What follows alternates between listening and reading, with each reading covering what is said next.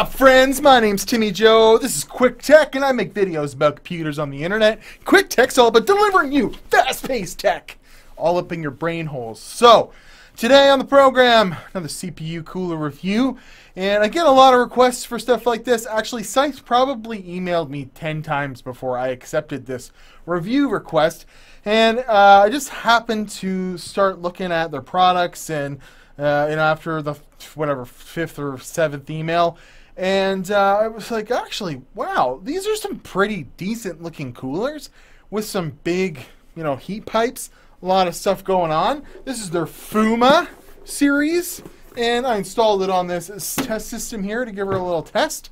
And what really rocked me about this is the price. The price of these things, really freaking good for the quality, and it's like kind of shiny metal. If you look in here, looks fairly decent. It comes with 220 mil fans with a splitter. Has support for all the latest chipsets, including AMD's Ryzen, which is something that maybe they couldn't say a little while ago. Now it's all supported.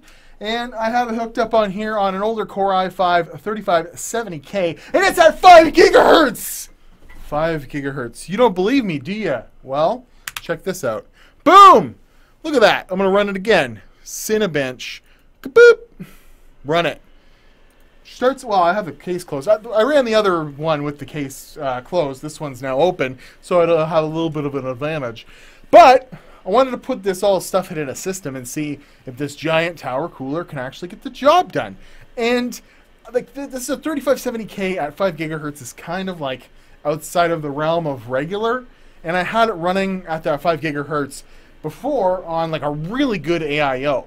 Now the temperatures here, they get up there. We're up there near 93 degrees, but it's doing it. It's not going to throttle either. It'll get near a 700 point score, which is a really good score for a really aging platform at this point, even though it's kind of all the same. i5 2500, 30, 570, 40, 570, 70, like 4 cores, 4 threads. They're all pretty much the same. A little bit of a die shrink on some of them. But yeah, 692. And we see the stock temperatures at 5 gigahertz, mind you, which it goes down. But the voltage is cranked to get this. It's like a 1.48. It'll still handle it. It's a pretty good little cooler. I'm actually really impressed. And it doesn't look half bad at all. It looks like a Noctua or like a Be Quiet cooler, as we'll see in just a second here. Waboof, waboof. It's not a bad little deal. So we got the Fuma, and they have a bunch of other coolers and stuff. But if I can get my mouse where I want to see it, there we go. It comes with 220 mil fans. Now the Noctua version of this has 140 mil fans, but the Be Quiet version of this still has 120 mil fans. Big tower, double tower cooler with a spot in the middle for a fan, 6 heat pipes. It's actually keeping up with those guys, in my opinion, which is surprising. So they have a whole range of different coolers. I might look at another one at some point, like a little bit less big and involved of one. This isn't for everybody, the big dual tower cooler in there. But what's really awesome about this is, well, have you guessed? The price. Boof! This thing is $45.95. It's under 50 bucks. It's like maybe, $20 more than a Cooler Master Evo, 212 Evo, and it's much better than that because it's got more heat pipes, it's got more surface area, and it's got 2 giant fin arrays. It's going to be a better cooler than that. So what does that cost from Noctua?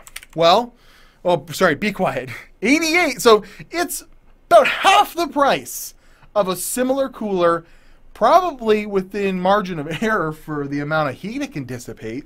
Well, Be Quiet's a really good brand, and it's not loud. If the fans were loud, I'd tell you. It got loud there for a second, but it's in turbo mode, so we can keep this 5 gigahertz going. And then if you want to go Noctua, you're looking at $89.95, so around the same price. So you're getting like a really stellar cooler for the price. And I don't get excited very often for videos like this because they don't get views. But this one is totally worth your time. It's seriously, I can't believe how cheap it is for the amount of cooling performance that comes from it. And it installs like any other one of these, you see me installing it on this computer. It's not hard. You screw in a back plate, screw in a couple of included thumb screws, and then you screw in some brackets and screw the thing in. Line the, just like you would with the Noctua, line up the fans, and away you go. Comes with a splitter, so you can put both of the fans on one header, and it's ready to go. So I want to say, Scythe, you make a damn good cooler, and the price is where you're killing it. So there's Amazon affiliate links below. It's priced on Amazon. It's like $45? $46. And you can have, Dark Rock Pro bass Be Quiet or whatever, or Noctua NHD 15-ish performance of heat dissipation for your overclocked CPU. And even in a case like this, that's, got a couple fans in the front, one fan in the back, they're all hooked up with Molex. And the fans in here are doing the the most of the work, and it's kind of constricting because this it's got that 90-degree angle where it pulls the air in the front. It was still maintaining a 5 gigahertz overclock. Probably not an all-the-time thing. I'd probably more likely bring this down to like 4.7, 4.8 for daily use, but it can do it. It's not bad. So I'm at Watch Timmy Joe Instagram and Twitter. You can check out the Fuma by Scythe Revision B. On an Amazon link below if you're interested, and I would seriously recommend it. Like I get products in like this, sometimes it's hard to justify the review because they're too expensive or maybe don't perform quite as well. This is cheap, it performs very well, and I have to give my hats off to them. They did a really good job with this, and I'm sorry I ignored their emails for so long. We'll see another one on the channel later on for sure. So I'll see you guys in another video. There is a Patreon. You can donate to the channel. It helps bring me, some cool hardware into the channel so we can look at some stuff. There's also Timmy Joe t-shirts, which I'm still waiting for mine, but I'm sure they're going to be delicious. And there's the Quit Looking at My Dual GPU Solution shirt, which is always fun. But this has been Quick Tech, and I want to thank you guys very much for coming along for this ride. 5 gigahertz on a Core i5 3570K, getting 700 in Cinebench with a $40 air cooler, $45 air cooler, 46 if you want to be precise. Man, I'll dig that all day long. In a $50 case with the included fans, too, to boot. Not bad at all. Good job, Fuma. Woo!